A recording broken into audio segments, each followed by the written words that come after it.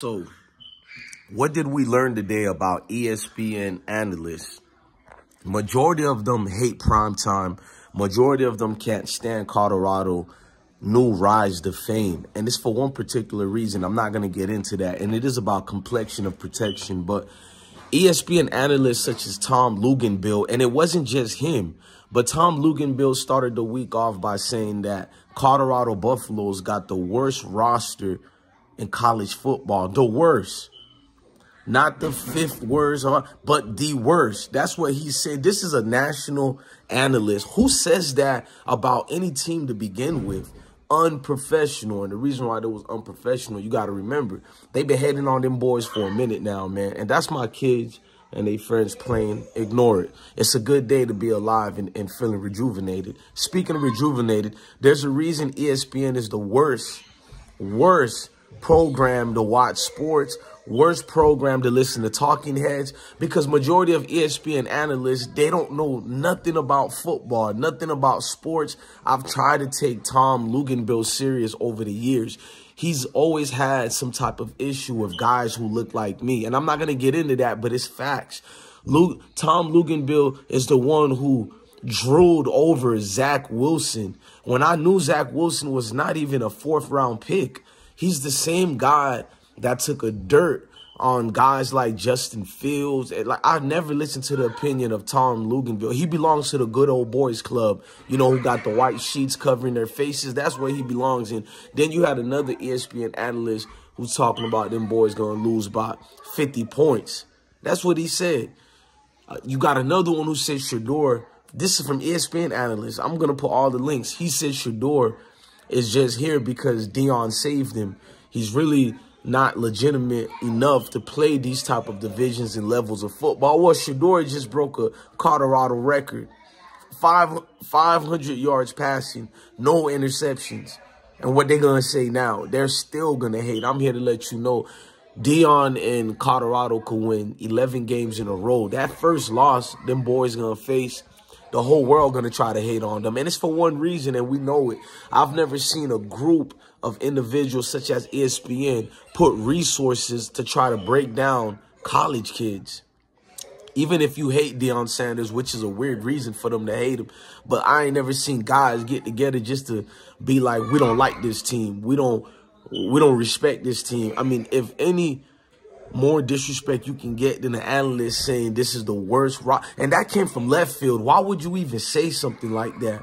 As if you were waiting for your moment. You could have said that in the beginning of the spring practices or the beginning of the summer practices. You waited a couple of days before their first game because you want to demoralize them. You was hoping you can destroy their confidence. But if it was an analyst who looked like me and said it about a team that looks like Tom Luginbill, they would have called us the worst people in the world. Can you imagine if Deion Sanders said that about any other team? What would the media outlets out here would be bombarding him of haters and saying all that about him. And Prime came through and said, I'm keeping receipts on all you motherfuckers. You feel me? I'm keeping them receipts. Now Tom Luginbill talking about, go ahead, pour it on me. Bro, that ain't even a real apology because you're fake, bro. ESPN should fire you like the rest of the pundits. And ESPN is a dying brand anyways. In case you didn't notice, look at the ESPN, Disney, and Spectrum situation. Y'all trying to put it on Spectrum only. Yes, cable is dying, but it's also ESPN as well. Man, it's outdated. Your analysts need to be fired. You can hire a bum on 5th Street to do a better service than what they provided just now. It's just been haterade all year since Deion took the job. Them same analysts was the ones giving Deion props for JSU. But now when Deion's going to their beloved schools and he's going to be beating their beloved schools as well. You know, people who look like them, they can't stand it.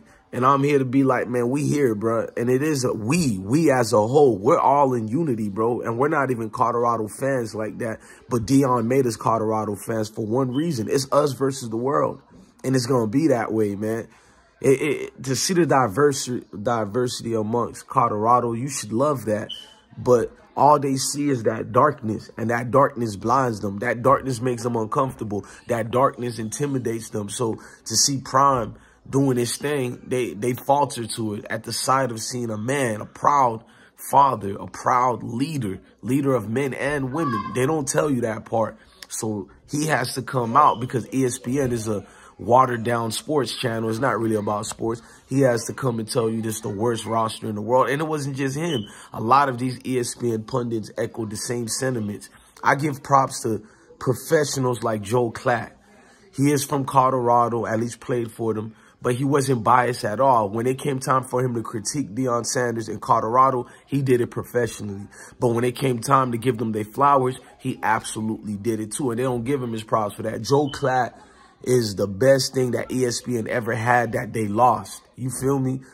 I just feel like guys like that don't get their flowers a lot because Joe Klatt is a dog. He's a man's man. You feel me? He's something that represents what football is and what football needs.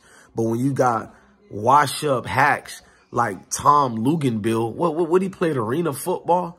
I don't even think he was worthy. You don't have a jacket. You're not on the level of Deion Sanders, but they always think they know. These guys get paid the millions. These guys who don't know nothing about football. I remember Floyd Mayweather's uncle used to say, they don't know shit about boxing. You feel me? Well, these ESPN pundits don't know shit about football. They don't know none at all. And you see it every day. They just get on television and they talk. They just literally say anything as they go. That's the same man, Tom Luginbill. I seen him say Boise State was the best team in college football last year, and they wasn't. They wasn't. Why is that the case? Is it because of complexion or protection? You goddamn right. That's the only thing it's been about. If Shador was a different shade of complexion, Tom Luginbill wouldn't write the comment he did today talking about, go ahead, pour it on me. He would be on his knees saying, this is the best quarterback ever and all that extra like he did for Zach Wilson. He did that for Zach Wilson. That's the same guy. That's the same guy that told you when Chicago Bears picked, I forgot how to say that quarterback name, over Watson, over Mahomes. Y'all know who I'm talking about. I can't say his name because his name is irrelevant. Tom Luginbill always go brazy over these washed-up quarterbacks or these quarterbacks who can't hang. And he roots for these washed-up coaches who can't coach. These coaches who he tries to build them up. But when they came to prime in Colorado, you see the hate they got. Pay attention to it, y'all. Look, man, I'm your guy, DJ Bless One. Love your family, love your kids, stay blessed. Tom Luginbill and all these good old boys club analysts, they only get on one accord. They hate on us for one reason.